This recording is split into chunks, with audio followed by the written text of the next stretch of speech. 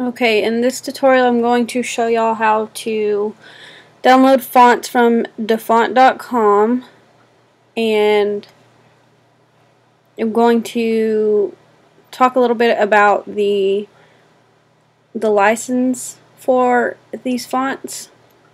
So if you look to right above the download button, oh, also this is on my Mac computer. This is a tutorial for Mac users. I use the Safari browser when I download fonts because I feel like the steps are easier than with Chrome, so I usually do it in Safari.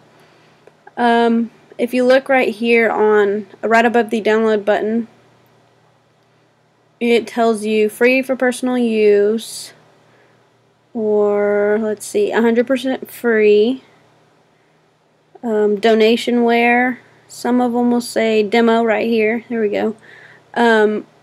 Free for personal use means just that, exactly that. You can use it for personal use, and then if you want to use it in something that you sell, then you're going to need to buy the commercial license for it. The 100% free means that it's free. You can use it for commercial or personal use. Donationware means that you're donating to the author, and some of them have set prices that you have to at least donate. You can donate more than what they have, but some of them have like $10, $15, $20 that you have to donate to get the commercial license for it. Or some of them are pay what you want, which means that they expect you to pay what you think the font is worth. So if you think a font is only worth $1, then you donate $1. You think it's worth $100, you donate $100. But you will have to read what that author would like for you to donate. And then demo means that you're only allowed to use it in your projects to see how it looks. You can't use it even if it's for personal use. You still have to buy the font to use it in any kind of project if it's demo. So, say I want to download Spring in My Step. Let's download it. And then also, if you click on the font, you're going to see where to let's see, this one is a donationware. So this will give you info on where to donate or how much. And see, this one says you have to pay $20 via PayPal to his email for the commercial use. So there's that. They're always going to have information right, or most of the time, I won't say always, most of the time you're going to have information right there to tell you where to donate or where to buy the commercial license, most of the time. And then if you keep scrolling, it's going to give you a character map, and this is going to show you what the font does, the font that this file includes, not the commercial version. Usually the commercial version has extra stuff in it. So this is what this file includes. So see, if you want this little bee, you type in the equal sign. You want the bunny, you type in this sign.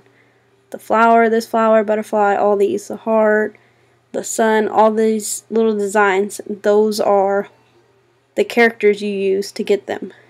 And every font that you download from Dafont will have the character map right here, but they won't show what the commercial version includes. It's only going to show what this font file includes. So that's another tip I wanted to show y'all there. So after you've downloaded it, you want to, sometimes this will be a font file. This one is a folder, so you want to double click it. It's going to open the font file, and you're going to see all these. There's two different files for it. This is that picture to show you what it looks like. Here's the license information. Again, usually I try to download OTF files because I've noticed that they usually are smaller files, so they don't take up as much space in my computer. So usually that's what I try to download. Let's see, this one's 78, this one's 78, same. But I'm still going to use OTF. Usually, most of the time I've noticed that it's smaller. And it's just the one that I've always used. So if I want to use this file, double click it, and then it's going to pop up right here for my font book. Install font. And then it's going to pop up right here in your font book. And then here is every font that you have downloaded on your computer. But here is the font I just downloaded, and you can play with it right here to see how the words that you want to use are going to look. Oops. And decide if you want to use it in your project or not. Also, for Mac users, if you click this button right here, it's going to give you the character map, just like from Dafont. So if you have a font with extra swirls and glyphs and things, then you'll see them right here. So let me find one that I know has them.